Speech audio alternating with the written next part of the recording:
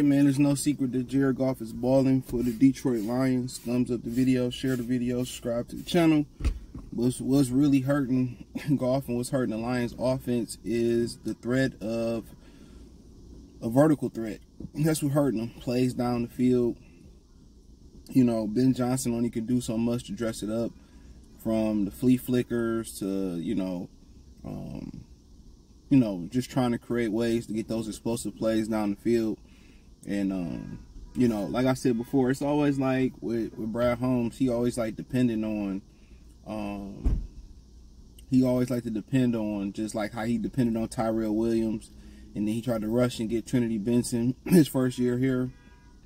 How he tried to depend on Anna Zorki, the rookie year. And then, he knew it might be a chance he might miss some time. Then he drafted Pascal, who was injured, and really didn't have a true, first or second option at defensive tackle for his first 2 years here. It's kind of the same thing. I felt that, and maybe he did, but I felt like he should have went out there and signed another receiver. And we all knew it. Even with J-Mo, everybody knew they needed another receiver. Now, at this point, we probably would say, well, Hopkins ain't the guy that you're looking for. And people would say, well, why? He more of a possession receiver at this point in his career. You know what I'm saying? And he can get vertical and win 50-50 balls, but they need somebody that could take the top off defense, just in case Jameson Williams don't work out. And what you got to understand, too, with people hoping that Jameson come back, okay, he come back 100% ready. He's virtually a rookie that has no chemistry with Jared Goff. So your master plan is to put a guy, Jameson Williams, out there who has no chemistry with Goff, who we didn't know had drop problems until, he came to the Detroit Lions. You know what I'm saying? So you hoping they could build chemistry in the middle of the season. Missed the end of training camp. They had all offseason to work together, and the chemistry still seemed not to be hitting. Now, Goff has had speedy guys before, like Brandon Cooks, where he had success with. Now, is it Jameson Williams just, it's just something kinetic or something between them that just ain't going to work? Obviously, he endorsed Lamar Jackson, blah, blah, blah. But, they, if they banking on Jameson Williams fixing their problems vertically, he should have jumped on that Mike Williams deal. You put a play together for Mike Williams, you roll the dice, and if you lose a third and a fourth or a third and a fifth, fuck it. At some point, you got to go all gas and no brakes. They need to get better vertically in a hurry. And Josh Reynolds has been a godsend. And he injured with a groin injury. So, like I said before, when I say they need another receiver, can't depend on Khalif Raymond, and you can't physically depend on Josh Reynolds. I said all these things coming in. And Goff is playing very, very well. Really great. Like, what, 4th in the league in Pro Football Focus? He's playing really, really well. But once again, defenses are getting more tape.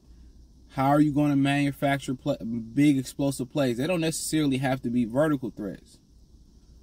But they need to keep people honest vertically, or people going to start coming, especially without David Montgomery now, people going to start stacking the box and say, well, beat us deep. Pause. That's what they're going to start saying. So that's going to be a real life issue for the Detroit Lions. And I just don't believe Jameson Williams is the end all be all answer for that. Because of his lack of connection, his lack of camaraderie with Jared Goff. So you're going to start seeing people play the Lions a lot differently without Montgomery, without a deep threat. So it's going to be interesting.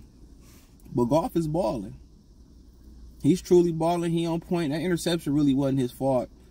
Dude got, what's the dude's name? The former tight end that usually play tackle when they put him at guard, got blew in his lap. And I'm trying to think, why wasn't Graham Glasgow out there playing guard? Because he's starting Sunday.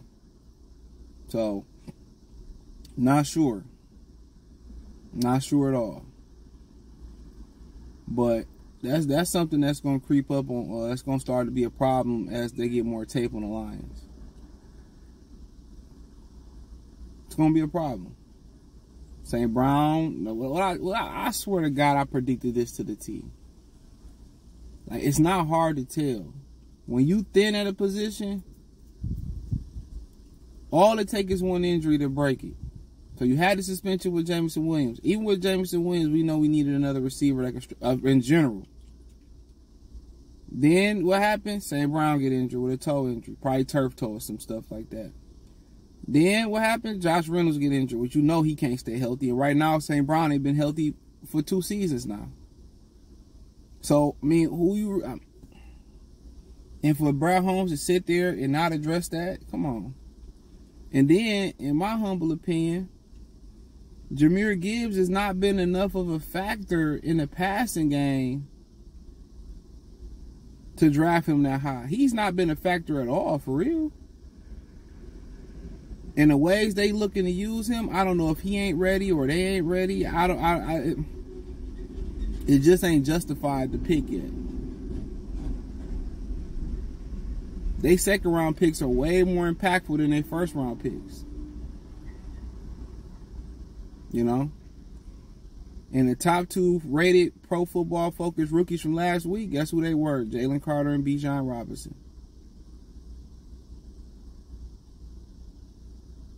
But, you know, it looked like they could be wasting a really great season from Jared Goff. But when Jameson get back, you know, bare minimum, they're gonna have to respect his speed. You know, and you don't want to put too much on his plate, but you want to see him attack the field. The entire field. Short, short routes, sticks, whips,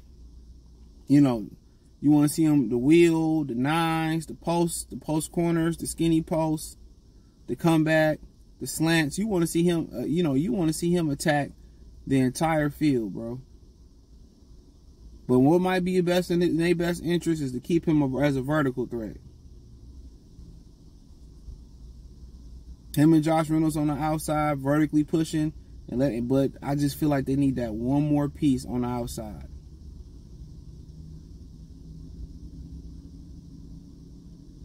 But, could be wasting a really good season from Goff. He been on point.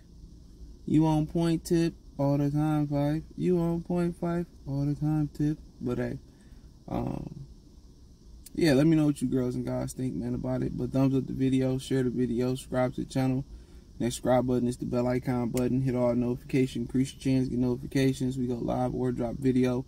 Financially, want to support the channel, Cash App, $CJGood313, Venmo, CJGood313, PayPal link in the description. Hit the link tree, find me on Twitter, Instagram, Spotify, Anchor, Cash App, Venmo, PayPal, Apple Podcasts, Google Podcasts, the whole 9.